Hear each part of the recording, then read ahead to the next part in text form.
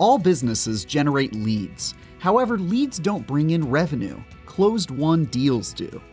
And what happens from the time a lead is identified to a deal being closed or lost is your opportunity as a sales rep. Opportunities are like gold for your business.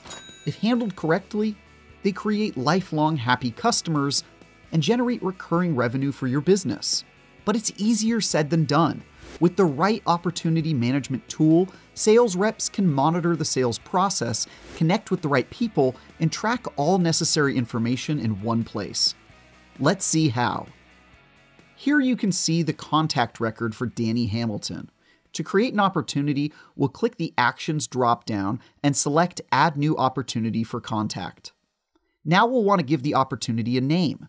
Many companies will combine the contact or organization name with what they're selling or even a potential close date. Here at Insightly, we label our new business opportunities with the org name - contact name. For renewals, we'll do org name - year - renewal. However you decide to label your opportunity records, ensure it's consistent across your go-to-market team. We'll also want to select a category from the drop-down menu. Categories are a way to label opportunities, projects, tasks, and files in Insightly.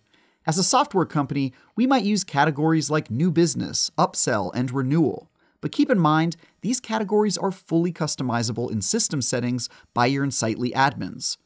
For example, if you worked at a property management company, you could separate your opportunities into commercial, government, and residential categories.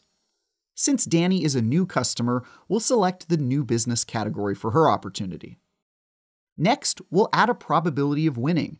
This allows Insightly to help you forecast how much your business is expected to make in a given month, quarter, or year. If you're a small business, chances are you're not reporting on hundreds of opportunities at once, so this field may not be needed.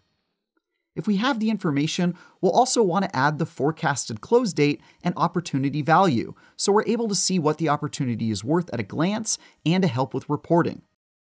Now let's set up a pipeline for our opportunity. Pipelines can be set up and customized by an Insightly admin to guide salespeople through an established process. Usually pipelines will align with your categories, so whatever category this opportunity falls into, it should have a corresponding pipeline to go along with it. Each pipeline is made up of stages, which are the specific steps your sales team follow to complete the sale. One major benefit of pipelines in Insightly is that any stage can have an activity set associated with it. Activity sets can create a collection of predefined tasks and events in one step. So when you reach a stage that includes an activity set, the set is triggered and will automatically create tasks or events linked to the current project or opportunity. For our example, let's say our SDR just passed along this opportunity to an AE. An activity set automatically creates a demo call event for 5 days later and a task for the assigned rep to email, share next steps, and confirm the appointment. Everything gets done, and no one has to manually enter those tasks and events each time.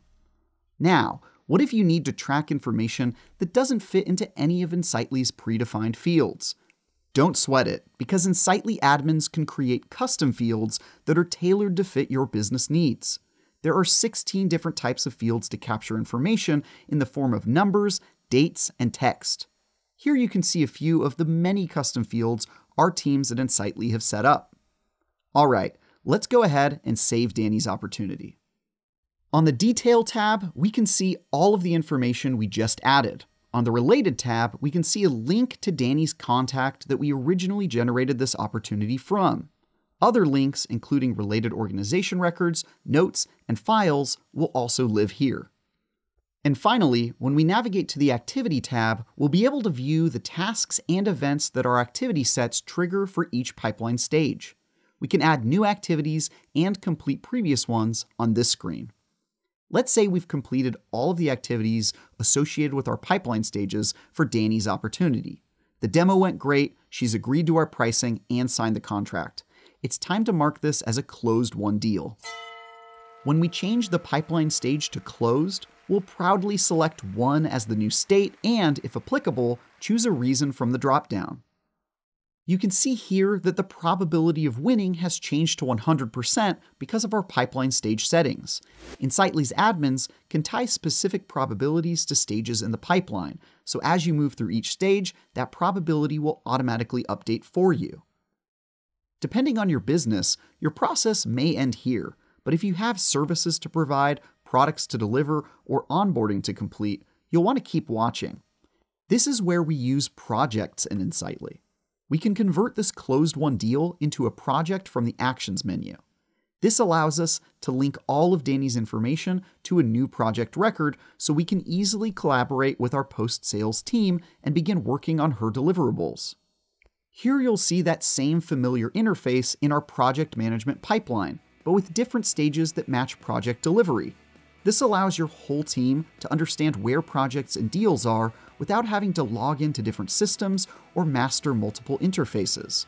All right, great job, team. We're one deal closer to hitting our quota, and we can rest assured that Danny will be taken care of by our post-sales team.